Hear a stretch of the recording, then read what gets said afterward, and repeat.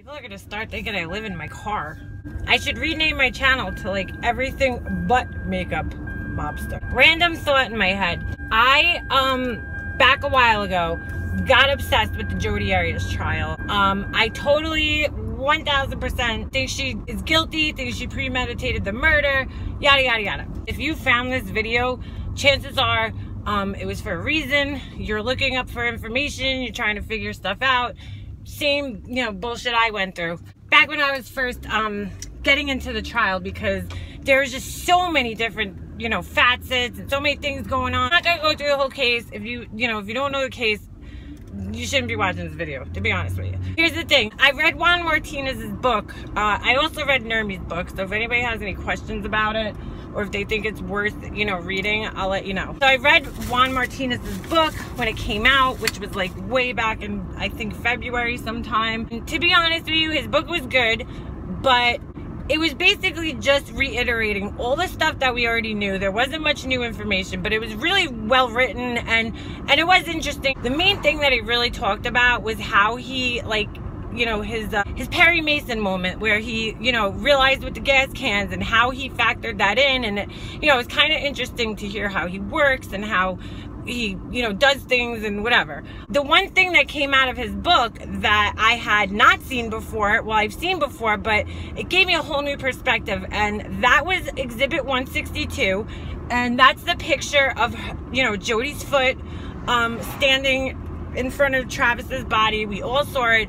The versions that were on the internet prior to, you know, Juan Martinez's book, those versions were all blurry and pixelated, because I'm pretty sure they were all screenshots of the trial. So it was like somebody paused the trial and they were showing the picture, took a screenshot, and then like either cropped it or whatever. Nobody had a full resolution version of it, or at least I never saw one. And that was really funny, because when she was in the interrogation, she's like, that's his bathroom. She pointed it out right away, and I'm like, how did she see his bathroom in there? Like, it's so blurry. Now I know why, because she was probably looking at the better version of the picture. When I first saw that picture, I looked at it, I was like squinting my eyes. I'm like, what am I looking at? Because upon first seeing it, if somebody doesn't explain it to you, it's kind of hard to see it in a way. It's like one of those like optical illusion pictures almost. But as soon as it was explained to me, I completely got it. And now I don't see anything but. I went on her Jodi Arias' innocent site, and there's this girl, Jade, who writes, you know, she writes all these ridiculous posts. She's really rude, really condescending, and it's a shame, because you know what, she really does, you know, she's very articulate and has a good way with words, but what she's saying, her content sucks. So I read her post about the picture. She did a whole post about the foot picture.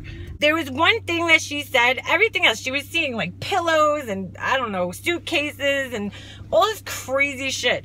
But the one thing that she saw kind of all of a sudden made sense to me. And I hate admitting that, because I hate like agreeing with these people. Some of their ideas are just so, you know, far out in space, too crazy.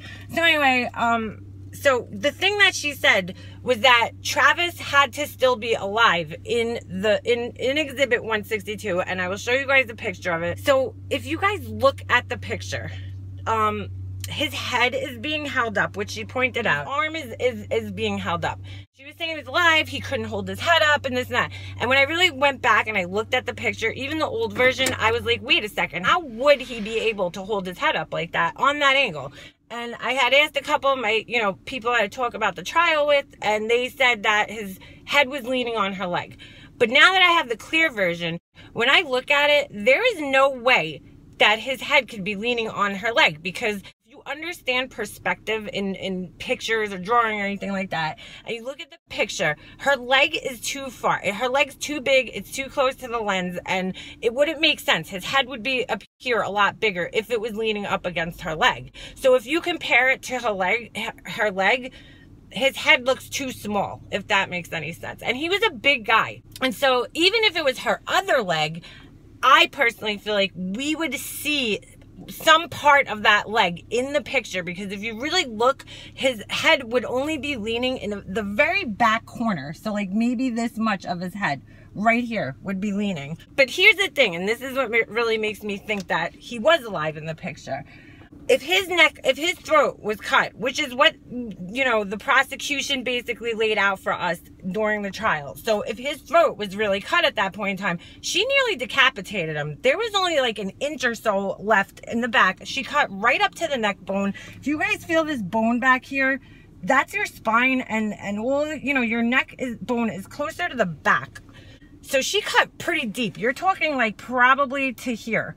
So if his head was even leaning up on her leg like that, it wouldn't be at that kind of 45-degree angle that we see it at, because it would just flop forward or it would flop all the way back if it was cut. Because you have to think about it. Picture if you cut a straw and, you know, just left a little bit. The straw would bend and then it would go back up.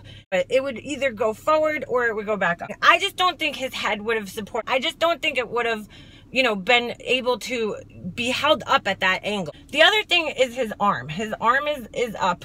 And everybody's like, oh, she's grabbing it. But again, if you look in the relativity to where her foot is, she would have to have like Inspector Gadget, Go-Go Gadget arms to be able to, you know, be holding his hand. It would be very awkward for the way she would be holding his hand. What I personally think happened. If you guys want, you should watch the Gray Hughes video. I will put a link in the description. He did a whole video about this. And what he says really makes sense.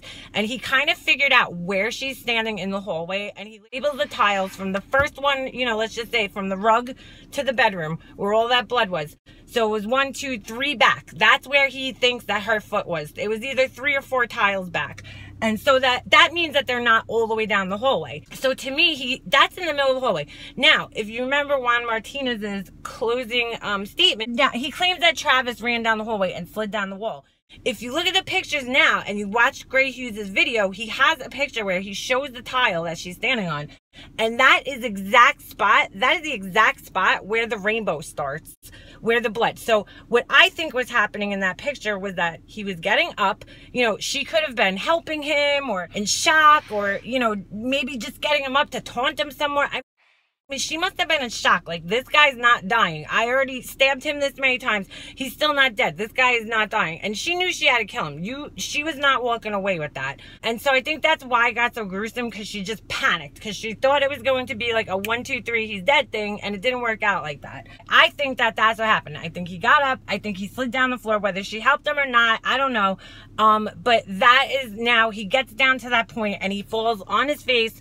And that's where she slices his neck. So in reality, if he wasn't dead at Exhibit 162 at that picture, that means that he suffered even more than we think, because he still had to get to the end of the hallway, and that could have taken a minute or so, and then have his throat slit. It's disgusting. Tomorrow's the date of the murder, and just to honor him, because he was an awesome, you know, person. I'm not saying he was a saint, but you know what? He didn't deserve to die. He really just didn't. And the whole thing was so tragic and just could have been avoided. I'm interested to hear if anybody else agrees with me on this. If you want, leave some comments below and thumbs up this video. And if you guys want me to make more videos, I know the trial's over, but if you guys want me to make more videos about this, let me know. All right, bye.